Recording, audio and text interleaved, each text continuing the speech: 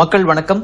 கேளுங்கள் தரப்படும் நிகழ்ச்சியில் உங்களுடன் இருப்பது கௌதம். 12ஆம் வகுப்பு பொதுத் தேர்வுகள் முடிஞ்சிருக்கு. வீட்டுல நிறைய பேர் இருப்பாங்க. இதுக்கு அடுத்து என்ன படிக்கலாம்? இந்த ஒரு கேள்வி மாத்திரம் ஒவ்வொரு வருஷமும் வெவ்வேறு விதத்துல நம்ம நோக்கி வந்துட்டே இருக்கும். இது எங்க இதை படிங்க அதை படிங்க நிறைய விஷயங்கள் சொல்லுவாங்க. ஒரு பெரிய குழப்பத்திலே இருப்போம். ஆனாலும் சரியான ஒரு வழிமுறை இந்த ஒரு நிகழ்ச்சி மூலமா உங்களுக்கு கிடைக்க போகுது. அந்த வழிமுறையை நமக்கு கொடுப்பதற்காக நேஷனல் மேனேஜ்மெண்ட் காலேஜோட மாணவர் சேர்க்கை அதிகாரி நம்ம கூட இருக்காரு, திரு மணிகண்டன் அவர்கள். ஐயா வணக்கம். வணக்கம். உங்களோட நேரத்தை ஒதுக்கி எங்க நிகழ்ச்சிக்கு வந்ததுக்கு ரொம்ப ரொம்ப நன்றிங்க ஐயா. உங்க கல்லூரி பத்தி எங்களுக்கு சொல்லுங்களேன். நேஷனல் மேனேஜ்மெண்ட் காலேஜ் பத்தி எங்களுக்கு சொல்லுங்க. நேஷனல் மேனேஜ்மெண்ட் காலேஜ் நம்மளுடைய கல்லூரி தமிழகத்தின் ஈரோடு மாவட்டத்தில் பெருந்துறை நகரத்தில் அமைந்திருக்கு. பெருந்துறை பேருந்து நிலையத்திலிருந்து ஒரு 10 நிமிடத்துல டிராவல் பண்ணி போற மாதிரி துடுப்பதி என்ற இடத்துல அமைந்திருக்கு. நமது கல்லூரி பாத்தீங்கன்னா நேஷனல் எஜுகேஷன் ட்ரஸ்ட் அப்படின்ற ஒரு கல்வி அறக்கட்டளை மூலமாக நடத்தப்படும் ஒரு கல்லூரி.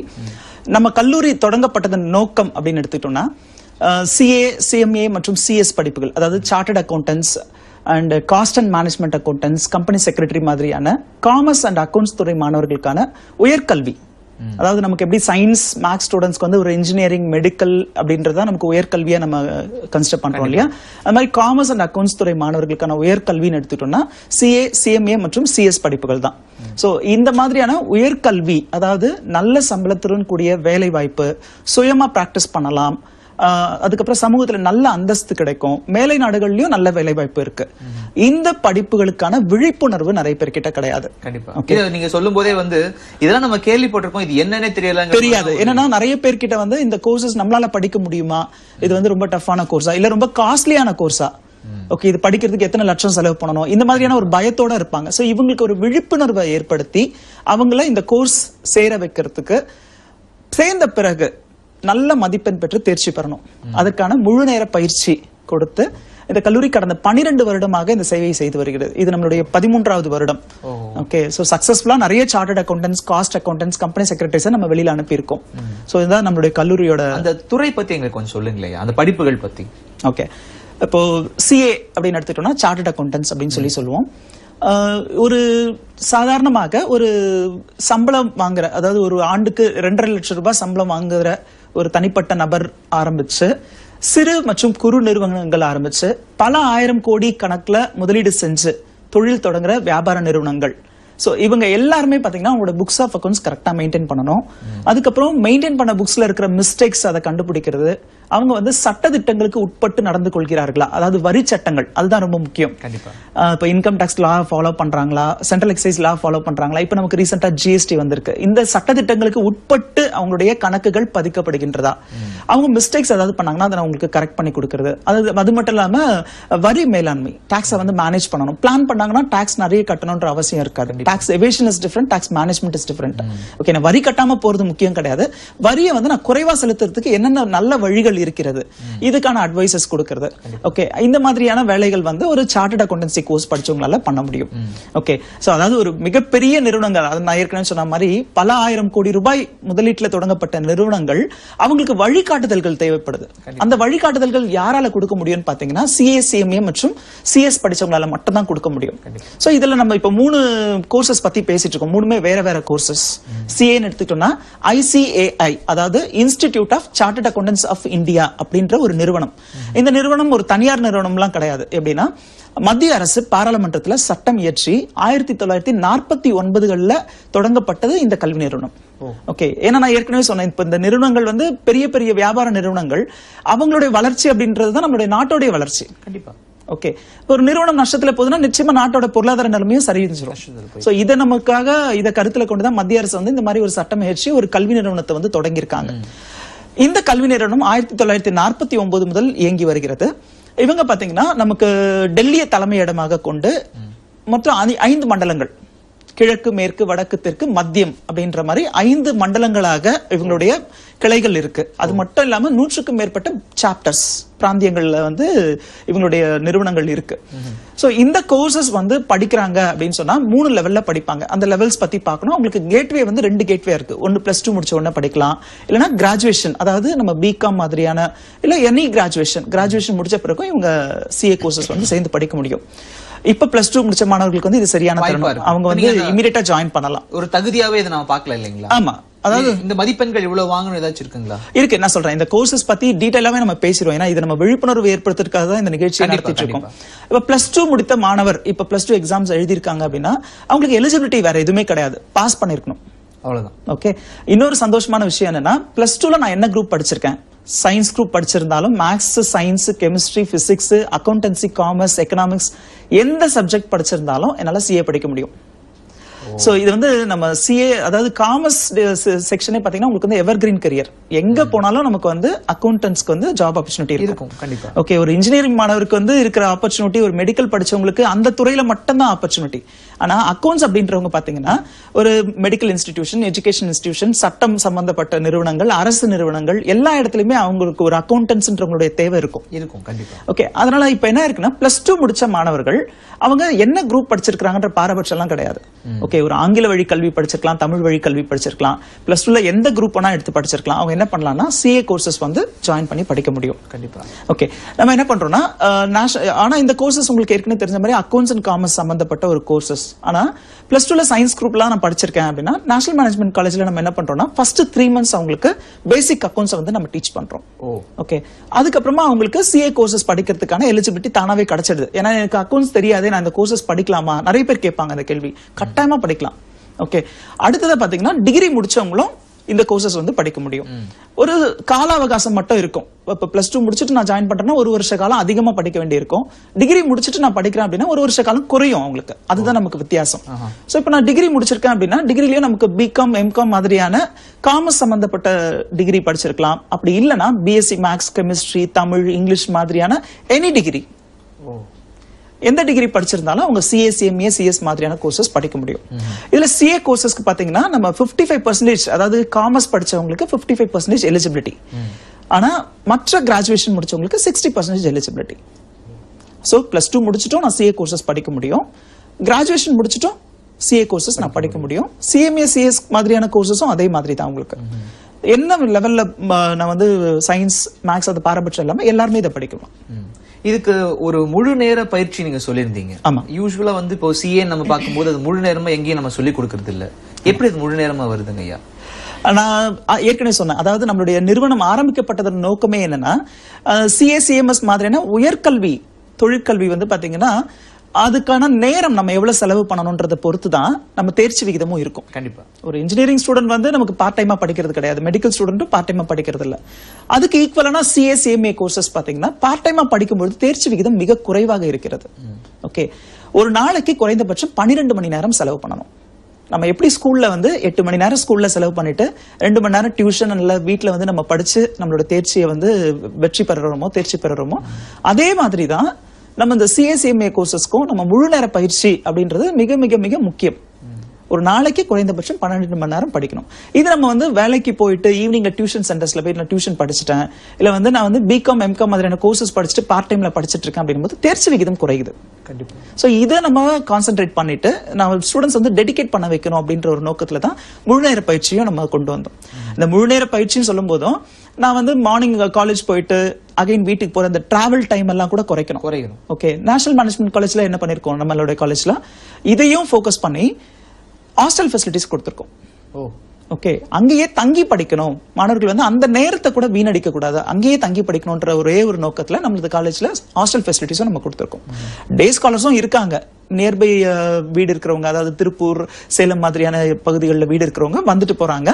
ஆனா சென்னையில இருந்து கூட வந்து நமக்கு பெருந்துறை மாவட்டத்தில் இருக்க பெருந்துறையில இருக்க நம்மளுடைய கல்லூரியில வந்து தங்கி படிக்கிறாங்க. தமிழகத்தின் பல்வேறு இடங்களில் ஒரு சிலர் வந்து கர்நாடகால இருந்து கூட வந்து படிக்கிறாங்க. சோ தங்கி படிக்கிற ஃபெசிலிட்டி தமிழ்நாட்டுல வேற எந்த காலேஜ்லயும் இல்ல. சிஏ, CMS கோர்சஸ்க்கு நமது கல்லூரியில மட்டும் தான் அந்த வசதி இருக்கு. இப்ப இந்த மாதிரியான ஒரு படிப்பை முடிச்சதுக்கு அப்புறம் வேலை வாய்ப்புன்றது எப்படி இருக்கும் ஐயா? வேலை வாய்ப்பு 2 வகையில இருக்குங்க. ஒண்ணு தனியார் துறை, பொதுத்துறை, அரசு நிறுவனங்கள் எல்லா இடத்துலயும் ஒரு எம்ப்ளாயியா ஒர்க் பண்றதுக்கான ஆப்பர்ச்சுனிட்டி ரொம்ப ரொம்ப அதிகமா இருக்கு. அதாவது 2.5 லட்சம் பேர் இருக்காங்க இது வரைக்கும் சார்ட்டர்ட் சிஏ இன்ஸ்டிடியூட்ல மெம்பரா இருக்கிறவங்க. 8 லட்சம் மாணவர்கள், அதுல 2.5 லட்சம் பேர் வந்து பதிவு செஞ்சு மெம்பரா இருக்கிறாங்க. ஓகே, ஆனா ஒரு வருஷத்துக்கு நமக்கு சார்ட்டர்ட் அக்கௌண்டன்ஸ் உடைய தேவை அப்படின்னு எடுத்துக்கிட்டோம்னா 2 லட்சம் முதல் 8 லட்சம் 4 லட்சம் வரை சார்ட்டர்ட் அக்கௌண்டன்ஸ் உடைய தேவை இருக்கு. 2017ல மொத்தம் 35,000 பேர் ஃபைனல் எக்ஸாம்ஸ் எழுதியிருக்காங்க ஒரு மே மாசத்துல. அதே மாதிரி டிசம்பர் மாசத்துல ஒரு 35,000 பேர் எழுதியிருக்காங்க. மொத்தம் 70,000 பேர் எழுதியிருக்காங்க. அதுல தேர்ச்சி பெற்று வெளியே வந்திருக்கிறவங்க 15,000 பேர். பாதிக்கு கூட இல்ல, 15,000 பேர் தான் தேர்ச்சி பெற்றிருக்காங்க. சோ ஒரு வருஷத்துக்கு 2 லட்சம் பேர் சார்ட்டர்ட் அக்கௌண்டன்ஸ் தேவை அப்படின்ற இடத்துல 15,000 பேர் தான் நமக்கு வெளியில வராங்க. அதே மாதிரி தான் CMA கோர்சஸ் எடுத்துக்கிட்டீங்கன்னா ஒரு வருஷத்துக்கே நம்ம இப்பவே ரெக்வயர்மெண்ட் அப்படின்னு எடுத்துக்கிட்டோம்னா இந்தியாவிலேயே குறைந்தபட்சம் 30 முதல் 50 லட்சம் பேர் தேவைப்படுறாங்க. உலக அளவில் 1 கோடி பேருக்கு மேல தேவைப்படுறாங்க. அதுக்கு சின்ன ரீசன் என்னன்னா, எந்த நிறுவனமாக இருந்தாலும் தயாரிக்கும் பொருட்களுக்கு அடக்க விலை என்ன, அதனுடைய விற்பனை விலை என்ன வச்சா நமக்கு லாபம் கிடைக்கும், இதை தீர்மானிக்கிறது CMA படிச்சவங்க.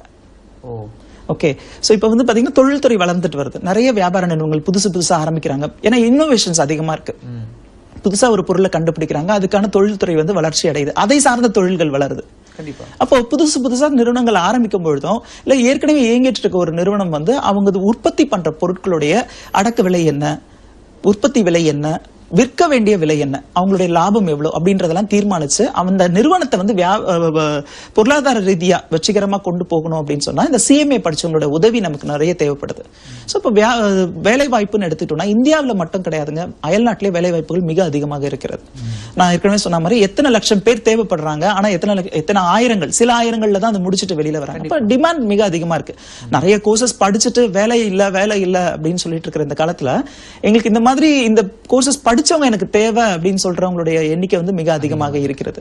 சோ இது வேலை வாய்ப்பு பிளஸ் தனியா சொந்தமாகவே வந்து பிராக்டிசிங் பண்ணலாம். நம்ம கேள்விப்பட்டிருப்போம் ஆடிட்டர்ஸ் சொல்லுவோம் இல்லையா, சார்ட்டர்ட் அக்கௌண்டன்சி கோர்ஸ் முடிச்சவங்க பிராக்டிஸ் பண்றாங்க அப்படின்னா அவங்க என்ன பண்றாங்க, ICAI-ல அவங்கள பதிவு செஞ்சு ஒரு உறுப்பினரான பிறகு தனிப்பட்ட முறையில பிராக்டிஸ் பண்ண முடியும். இவங்க என்னென்னலாம் பண்றாங்க, ஒரு தனியார் நிறுவனத்திற்கோ இல்ல ஒரு பொது நிறுவனத்திற்கோ அவங்களோட கணக்கு வழக்குகளை சரிபார்க்கிற வேலை பண்றாங்க. அவங்களுடைய வருமான வரி அல்லது மற்ற வரிகள் லைக் GST, சென்ட்ரல் எக்ஸைஸ் மாதிரியான வரிகளுக்கான ஆலோசனை வழங்குறது, அவங்களுடைய ரிட்டர்ன்ஸ் ஃபைல் பண்ணி கொடுக்கறது, IT கால்குலேஷன், ITக்கான பிளானிங், அந்த மாதிரியான ஆக்டிவிட்டிஸ்ல எல்லாம் இன்வால்வ் ஆகுறாங்க. அது மட்டும் கிடையாதுங்க, நிறைய NBFCs இருக்கு. அதாவது வங்கி அல்லாத மற்ற நிதி சார்ந்த தொழில் பண்ற NBFCs இருக்காங்க. Maybe mutual fund organisation, stock broking firms, insurance companies, இதெல்லாமே நம்ம நாளுக்கு நாள் கேள்விப்பட்டு இருக்கோம். அளவு அதிகமாயிட்டே போகுது. சோ இங்க எல்லாமே வந்து இவங்களுடைய தேவை மிக அதிகமாக இருக்கிறது. இப்போ NMC-ல வந்து இந்த படிப்புகளுக்கான முக்கியத்துவம் பத்தி எங்களுக்கு சொல்லுங்க. நம்மளுடைய முழு நேர பயிற்சி தான் முக்கியத்துவம் அப்படின்றது. ஏன்னா நமக்கு காலேஜ் வந்து 9 to 4, காலை 9 மணி முதல் மாலை 4 மணி வரை கல்லூரி இயங்குகிறது.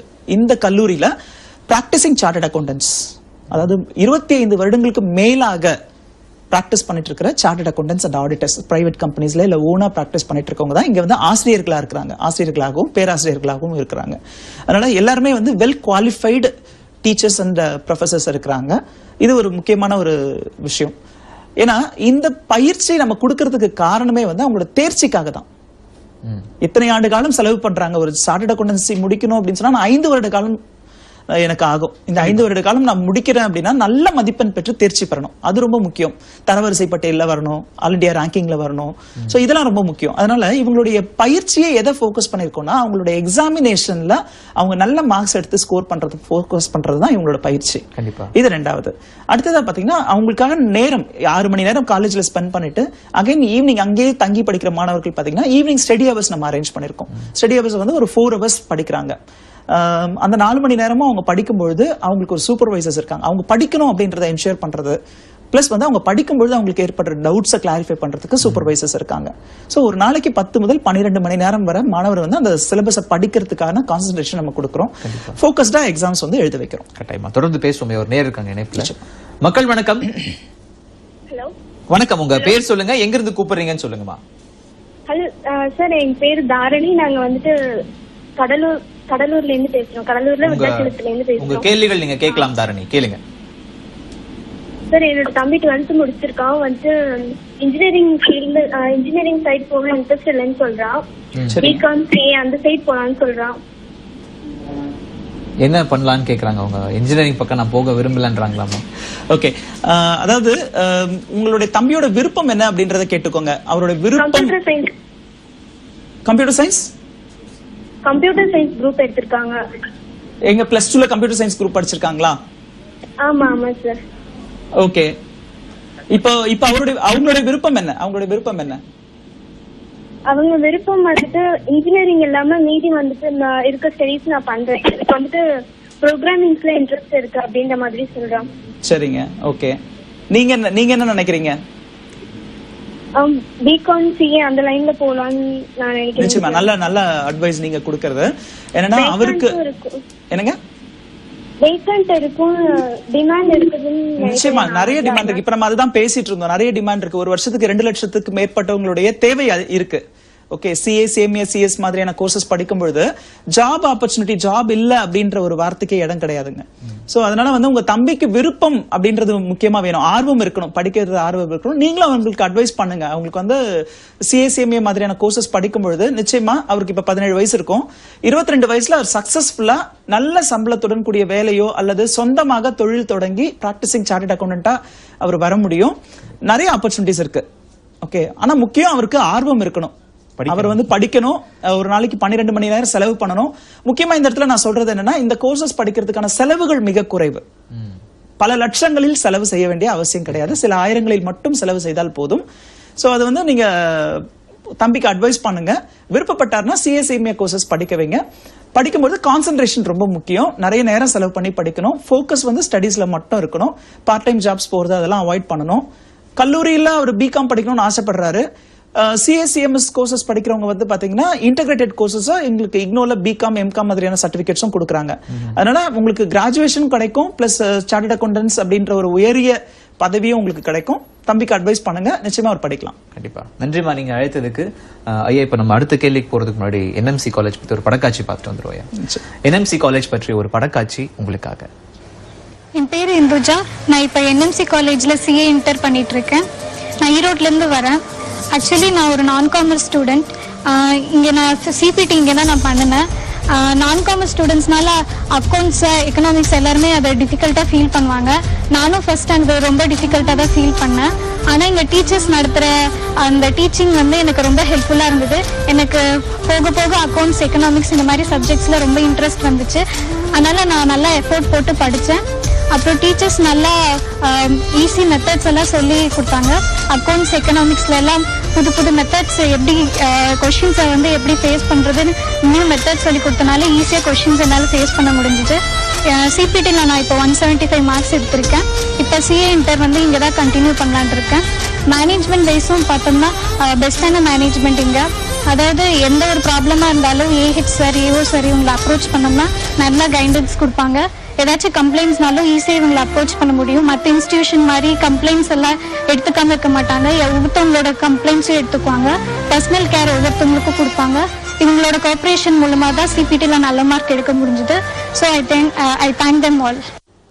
கண்டிப்பா அருமையான ஒரு படக்காட்சிங்க ஐயா. இப்ப இதுல அவங்க பேசும்போதே சில விஷயங்கள் சொல்லியிருந்தாங்க. வேலை வாய்ப்பு ஆகட்டும், ஆசிரியர்கள் ஆகட்டும், இது ரெண்டுமே முக்கியமான ஒரு விஷயம். இப்போ ஒருத்தங்க நமக்கு சொல்லி கொடுக்குறாங்க அப்படின்னா எந்த அளவுக்கு நம்மளால புரிஞ்சுக்க முடியுன்றது அவங்களுக்கு தெரிஞ்சிருக்கணும். நீங்க கூட சொல்லும் போது வந்து இப்போதைக்கு வேலை செய்துட்டு இருக்கிறவங்க உள்ள வந்து ஆசிரியராகவும் சொல்லி கொடுக்குறாங்கன்னு சொல்லியிருந்தீங்க. அது ரொம்ப முக்கியம். அது ரொம்ப முக்கியம். என்னன்னா தியரிட்டிக்கலா ஒரு சப்ஜெக்ட படிக்கிறது, பிராக்டிகலா ஒரு சப்ஜெக்ட படிக்கிறதுன்னு ஒண்ணு இருக்கு. சோ இப்ப நமக்கு வந்து ஃபுல் டைமா வந்து டீச்சர்ஸ் வந்து என்ன பண்ணிட்டு இருக்காங்க, போதிக்கிற வேலையை மட்டும் பண்ணிட்டு இருக்காங்க அப்படின்னா அவங்களுக்கே இண்டஸ்ட்ரியில என்ன மாற்றங்கள் நடக்குதுன்றது தெரியாது. புதுசா என்ன விஷயங்கள். அதனால தான் நம்ம கல்லூரியில என்ன பண்ணிருக்கோம்னா பிராக்டிசிங் சார்ட்டர்ட் அக்கௌண்டன்ஸ், ஆடிட்டர்ஸ், அதாவது சிலர் வந்து தனியார் துறையில ஒர்க் பண்றாங்க, சிலர் வந்து தனியாவும் பிராக்டிஸ் பண்ணிட்டு இருக்காங்க. அவங்களுக்கு வந்து இண்டஸ்ட்ரி எக்ஸ்பீரியன்ஸ் இருக்கும். சோ இப்போ அவங்க தியரிட்டிக்கலா டீச் பண்ணாம அவங்க ஃபேஸ் பண்ற ப்ராப்ளம்ஸ், கேஸ் ஸ்டடிஸை வச்சுதான் அந்த கிளாஸஸ் வந்து அவங்க ரன் பண்றாங்க. அது ரொம்ப முக்கியம்.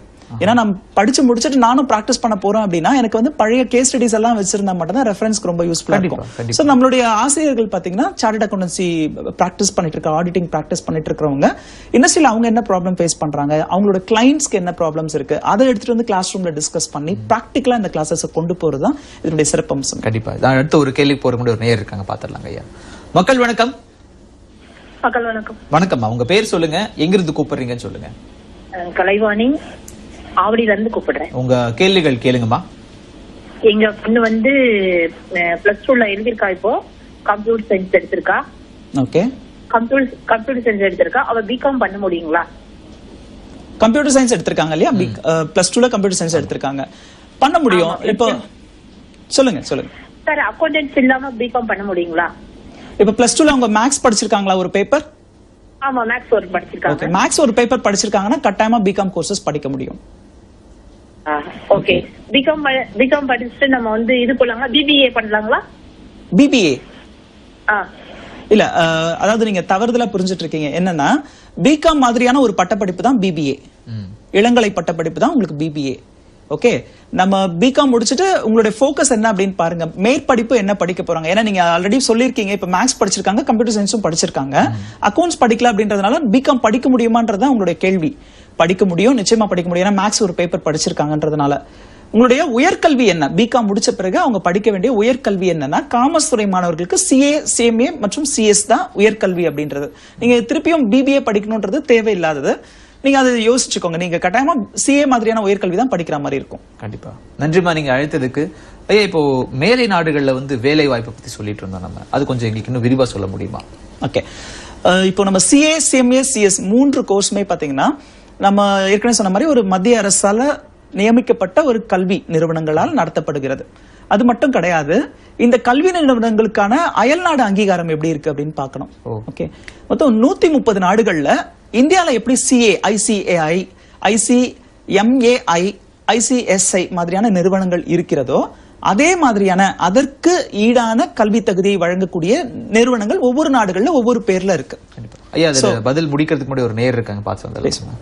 மக்கள் வணக்கம் சார், நான் திண்ணியா சார் ரமேஷ் பேசுறேன். உங்க கேள்விகள் கேளுங்க ஐயா. சார், இப்போ பிஎஸ்சி, பிகாம், எம்எஸ்சி எல்லாம் காலேஜ்ல நடத்துறாங்க இல்லையா? ஆமா. அதே மாதிரி காலேஜ் நடத்துறாங்களா இல்லையா? அப்படிங்கன்னா நீங்க நடத்துறாங்க, அதுக்கு டீட்டெயில் வேணும். உங்களோட கேள்வி எனக்கு விளங்கல ஐயா. இன்னும் ஒரு முறை உங்க கேள்வியை கேளுங்களேன். அதாவது சார், இப்போ காலேஜுங்கள்ல பிஎஸ்சி, பிகாம், எம்எஸ்சி எல்லாம் நடத்துறாங்க இல்லையா? ஆமாங்க. கோர்சஸ். ஆமாங்க. அதே போல காலேஜ் நடத்துறாங்களா? அப்படி நடத்துறாங்க, எங்க நடத்துறாங்க? என்ன படிப்புக்கு நடத்துறாங்களான்னு கேக்குறீங்க? இந்த சிஏக்கு தான் சார். சிஏ சார், நம்ம இப்ப பேசிட்டு இருக்கிறது நேஷனல் மேனேஜ்மெண்ட் காலேஜ்ல இருந்து தான் நான் வந்து பேசிட்டு இருக்கேன். இப்போ நேஷனல் மேனேஜ்மெண்ட் காலேஜ் ஈரோடு மாவட்டம் பெருந்துறையில இருக்கு. சிஏ, சிஎம்ஏ மற்றும் சிஎஸ் படிப்புகளுக்கான முழு நேர கல்லூரி படிப்பாக நடத்தப்படுகிற ஒரு நிறுவனம் இது. நீங்க கேட்கிற கேள்வி, நம்மளுடைய நிறுவனங்கள்லயே இந்த படிப்புகளுக்கு முழு நேர பயிற்சி நம்ம வழங்கிட்டு இருக்கிறோங்க. சோ உங்களுக்கு உங்களுடைய கல்லூரி பற்றிய மற்ற விவரங்கள் வேணும்னா கூட நீங்க வெப்சைட்ல கூட பார்க்கலாம். நம்மளோட வெப்சைட் அட்ரஸ் சொல்றேன் உங்களுக்கு, www.nmcauditingcollege.com. மறுபடியும் சொல்றேன், www.nmcauditingcollege.com. நம்ம இந்த ஆடிட் துறை சார்ந்த படிப்புகள், சிஏ, சிஎம்ஏ மற்றும் சிஎஸ் படிப்புகளுக்கு முழு நேரமாக மாணவர்கள் கவனச்சிதறல்கள் இல்லாமல் முழு நேரமும் படிப்புல கவனம் செலுத்தணும்ன்ற ஒரே ஒரு அப்ஜெக்டிவ்ல முழு நேரமாக கல்லூரி படிப்பு போலவே இந்த பயிற்சிகளை நாம் கொடுத்து கொண்டிருக்கிறோம். கண்டிப்பா. நன்றி ஐயா, நீங்க அழைத்ததுக்கு. நீங்க மேல்நாடுகள் அந்த அங்கீகாரம் பத்தி சொல்லிட்டு, அதாவது மேலை நாடுகள்ல பாத்தீங்கன்னா மொத்தம் 130 நாடுகள்ல, இந்தியால எப்படி நமக்கு சிஏ, சிஎம்ஏ, சிஎஸ் கோர்சஸ் இருக்கோ அதே மாதிரி 130 நாடுகள்ல வேற வேற பேர்ல இருக்கு. சர்டிஃபைட் பப்ளிக் அக்கௌண்டன்ட், சிஐஎம்ஏ, அந்த மாதிரியான வேற வேற பேர்ல வந்து நடத்திட்டு வராங்க. இந்த நிறுவனங்கள் எல்லாத்தையும் ஒருங்கிணைக்கணும் அப்படின்ற ஒரு அப்ஜெக்டிவ்ல இஃபாக் அப்படின்ற ஒரு நிறுவனம் தொடங்கப்பட்டிருக்கு. சோ இது வந்து இன்டர்நேஷனல் ஃபெடரேஷன் ஆஃப் அக்கௌண்டன்ட்ஸ். இந்த நிறுவனத்தோட குறிக்கோள் என்ன அப்படின்னு பாத்தீங்கன்னா, உலக அளவில் அக்கவுண்ட்ஸ் துறையில் பணிபுரிவர்களுக்கான அங்கீகாரத்தை வழங்குவது. சோ அவங்களுக்கு வழிகாட்டுதல்களை கொடுப்பது, என்ன படிக்கணும், தேர்ச்சி, அதாவது என்ன முறையில தேர்வுகள் நடத்தப்படணும். ஏன்னா அந்த தேர்ச்சி பெற்றவர்கள் தான் பெரிய பெரிய நிறுவனங்கள்ல பணிபுரிகிறார்கள் என்பதால் அவங்களுக்கான தேர்வு முறைகளையும் அவர்கள் தேர்ச்சி பெறுவதற்கான வழிகாட்டுதல்கள், தேர்ச்சி பெற்ற பின் அங்கீகாரம் வழங்குதல், இது எல்லாத்தையும் கோஆர்டினேட் பண்றதுக்காக தான் இஃபாக் அப்படின்ற ஒரு நிறுவனம் இருக்கு. இப்ப இந்தியால வந்து நம்ம சிஏ, சிஎம்ஏ, சிஎஸ் கோர்சஸ் படிச்சவங்க உலக அளவில் எங்க வேணா வந்து நேரடியா வேலைக்கு போக முடியும். எதனால அப்படின்னா நம்மளுடைய நிறுவனங்கள் எல்லாமே இஃபாக்ல ஒரு மெம்பர் அப்படின்றதுனால. சோ நம்மளுடைய நிறுவனங்கள் இஃபாக்ல மற்ற நாடுகள்ல இருக்கிற கல்வி நிறுவனங்களோட புரிந்துணர்வு ஒப்பந்தம் நடத்தியிருக்காங்க. அப்போ சிலபஸ் எல்லாம் எக்ஸ்சேஞ்ச் பண்ணிக்கிறாங்க. என்ன படிக்கிறாங்க இவங்க, அந்த நாடுகள்ல இந்த சிலபஸ் எப்படி இருக்கு, சோ எல்லாமே வந்து ஒண்ணுக்கு ஒண்ணு தொடர்பு இருக்கா அப்படின்னு பார்க்கும்போது நிச்சயமா இருக்கு. சோ அதனால என்ன ஆகுதுன்னா, வேலை நாடுகள்ல நேரடியா வேலைக்கு போகணும் அப்படின்னா நம்ம ஊர்ல சிஏ, சிஎம்ஏ, சிஎஸ் சர்டிபிகேட்ஸ் இருந்தா நேரடியா வேலைக்கு போக முடியும். அப்படி இல்ல, நான் அந்த நாடுகள்ல வந்து பிராக்டிஸ் பண்ணணும், லைக் நான் ஏற்கனவே சொன்ன மாதிரி ஒரு ஆடிட்டரா நான் வந்து பிராக்டிஸ் பண்ணணும் தனிப்பட்ட முறையில் அப்படின்னா, அந்த நாடுகள்ல இருக்கிற இந்த தேர்வு துறைகள் லைக் சர்டிஃபைட் பப்ளிக் அக்கௌண்டன்ட், சிபிஏன்னு சொல்லுவாங்க, CMA சொல்லுவாங்க. அவங்க எல்லாம் என்ன பண்றாங்கன்னா ஒரு சின்ன எக்ஸாம்ஸ் மட்டும், ஒரு எலிஜிபிலிட்டி எக்ஸாம்ஸ் மட்டும் கண்டக்ட் பண்றாங்க. சோ அந்த எக்ஸாம்ஸும் பாத்தீங்கன்னா நம்ம இங்க என்ன படிக்கிறோமோ அதே சிலபஸை ஃபோக்கஸ் பண்ணி தான் இருக்கும். அந்த எக்ஸாம்ஸ் எழுதும்போது அவங்களுக்கு அந்த ஊர்ல பிராக்டிஸ் பண்ற எலிஜிபிலிட்டியும் கிடைக்குது. கண்டிப்பா. இப்போ நீங்க பேசிட்டு இருக்கும்போது CA பத்தி எங்களுக்கு சொல்லிருந்தீங்க, CMA சொல்லிருந்தீங்க, CS பத்தி எங்களுக்கு கொஞ்சம் சொல்லுங்க. CS வந்து கம்பெனி செக்ரட்டரிஷிப் சொல்றோம். ICSI அப்படின்ற ஒரு நிறுவனம் நடத்துறாங்க. Institute of company secretaries of India அப்படின்ற ஒரு நிறுவனம் நடத்துறாங்க. இதுவும் நம்ம ஏற்கனவே CMA சொன்ன மாதிரி தான் ஒரு மத்திய அரசால் அங்கீகரிக்கப்பட்ட ஒரு கல்வி நிறுவனம். இந்த நிறுவனம் மூலமா வழங்குற படிப்புகள் அப்படின்னு எடுத்துக்கிட்டோம்னா ஒரு private limited company, public limited company, அவங்களுடைய வழிகாட்டுதல்கள் அந்த நிறுவனங்கள் வந்து சட்டதிட்டங்களுக்கு உட்பட்டு நடக்கின்றனவா. ஓகே, இப்போ அந்த கம்பெனிஸ் எல்லாம் பாத்தீங்கன்னா ஷேர்ஸ் இஷ்யூ பண்றது, பிரைவேட் லிமிடெட் கம்பெனினா அவங்களோட ஷேர்ஸ் இஷ்யூ பண்றது, அதே மாதிரி தான் பப்ளிக் லிமிடெட் கம்பெனிஸ் அவங்களோட ஷேர்ஸ் இஷ்யூ பண்றது. அந்த ஷேர்ஸ் இஷ்யூ பண்றதுல இருக்கிற ப்ரொசீஜர்ஸை ஃபாலோ பண்ண வைக்கிறது. ஏன்னா செபி வந்து வழிகாட்டுதல்கள் கொடுத்திருக்காங்க. அந்த வழிகாட்டுதல்களை அந்த நிறுவனம் எப்படி ஃபாலோ பண்ணணும் அப்படின்றத சொல்லி தரவங்க CS முடிச்சவங்க. அதே மாதிரி அந்த நிறுவனத்துடைய டைரக்டர்ஸ் அப்பாயிண்ட் பண்றது, போர்ட் மீட்டிங்ஸ் கண்டக்ட் பண்றது, போர்ட் மீட்டிங்ஸ் கண்டக்ட் பண்ணி அந்த ரிப்போர்ட்ஸை வந்து மினிஸ்ட்ரி ஆஃப் கார்ப்பரேட் அஃபேர்ஸ்னு சொல்லுவாங்க. ஓகே, இந்த மாதிரி நிறுவனங்களுக்கான ஒரு அரசு துறை. கண்டிப்பா இந்த நிறுவனங்கள் ஒழுங்காக செயல்பட்டு கொண்டு இருக்கின்றனவா. ஏன்னா ஷேர்ஸ் அப்படின்றது பப்ளிக்கோடைய இன்வெஸ்ட்மெண்ட்ஸை வச்சு நடத்துற ஒரு பப்ளிக் லிமிடெட் கம்பெனி. அவங்க ஒழுங்கான முறையில சட்டத்திட்டங்களுக்கு உட்பட்டு நடத்தி கொண்டிருக்கிறார்களா அப்படின்ற ஒரு ரிப்போர்ட்டை சப்மிட் பண்ற டியூட்டி யாருன்னு பாத்தீங்கன்னா கம்பெனி செக்ரட்டரிஸ்க்கு மட்டும்தான். அவங்களுடைய கையெழுத்து இல்லாமல் இந்த ரிப்போர்ட்ஸ் வந்து நம்ம சப்மிட் பண்ண முடியாது. அவங்களுடைய வழிகாட்டுதல்கள் மிக முக்கியம். மிகப்பெரிய ஒரு வேலையா இருக்குது. நிச்சயமா. தொடர்ந்து பேசுவோம். ஒரு நேர் இருக்காங்க இணைப்புல. மக்கள் வணக்கம். வணக்கம் சார். சென்னையில இருந்து பேசுறேன். உங்க கேள்விகள் கேட்கலாம், நீங்க கேளுங்க. என் பொண்ணு இப்ப +2 எழுதிருக்காங்க, பிசினஸ் மேக்ஸ் எடுத்து படிச்சிருக்காங்க. ஓகே, அடுத்தது என்ன படிக்க வைக்கலாம்னு சொல்லிட்டு ஒரு ஐடியா கேட்கலாம். ஓகே, அவங்க இப்ப commerce, accountancy, economics and business maths படிச்சிருக்காங்களா? ஆமாங்க சார். ஆமாங்க சார். ஓகே, இந்த கோர்ஸ் எடுக்கும்போதே உங்களுக்கு ஒரு அப்ஜெக்டிவ் இருந்திருக்கும் இல்லையா? இந்த குரூப் எடுக்கும்போது உங்களுக்கு ஒரு அப்ஜெக்டிவ் இருந்திருக்கும். என்னவா ஆக்கணும் உங்க பொண்ணு நினைச்சு படிக்க வச்சீங்க? பேங்கிங் லைன் அந்த மாதிரி ஏதாவது. Very good, very good. Okay, நான் என்ன அட்வைஸ் பண்றேன் அப்படின்னா +2 முடிச்சிருக்காங்க, இதுதான் சரியான தருணம். ஓகே, இந்த டைம்ல அவங்க CA, CMA, CS மாதிரியான படிப்புகளுக்கு முக்கியத்துவம் கொடுத்தாங்க அப்படின்னா இன்னும் 5 வருஷத்துல அவங்க ஒரு இண்டஸ்ட்ரியில, ஒரு சமூகத்துல நல்ல அந்தஸ்தோட கூடிய வேலை வாய்ப்புகள் இல்ல தனிப்பட்ட முறையில பிராக்டிஸ் பண்ற ஒரு டெசிக்னேஷனோட அவங்களால ஒர்க் பண்ண முடியும்.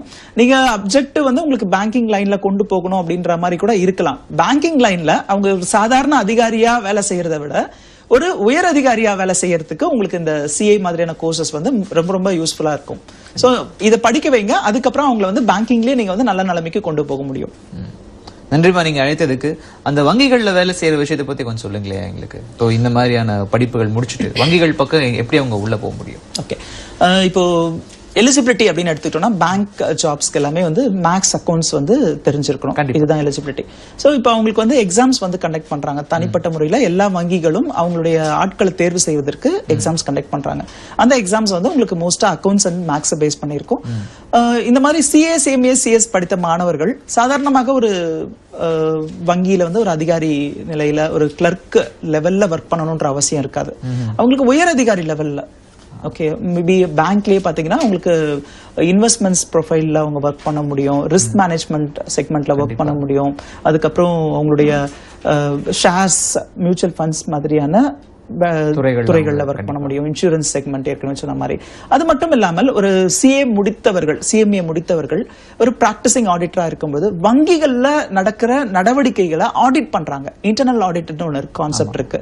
So internal audit, statutory audit, external audit மாதிரியான ஆடிட் வேலைகளுக்கும் வங்கிகள்ல வேலை வாய்ப்புகள் மிக அதிகம். வங்கிகளுக்கு அவங்களுடைய நடவடிக்கைகளை ஆராய்ச்சி செய்வதற்கு, அதாவது அவங்களோட ஒரு கேஷ் டெபாசிட் நடந்திருக்கு அப்படின்னா அந்த டிரான்சாக்ஷன் கரெக்டா வந்து நடந்திருக்கா அப்படின்றத கண்டுபிடிக்கிறது. ஆடிட் அப்படின்றது வந்து அவங்களோட புக்ஸ் ஆஃப் அக்கவுண்ட்ஸ் வெரிஃபை பண்றது. கண்டிப்பா.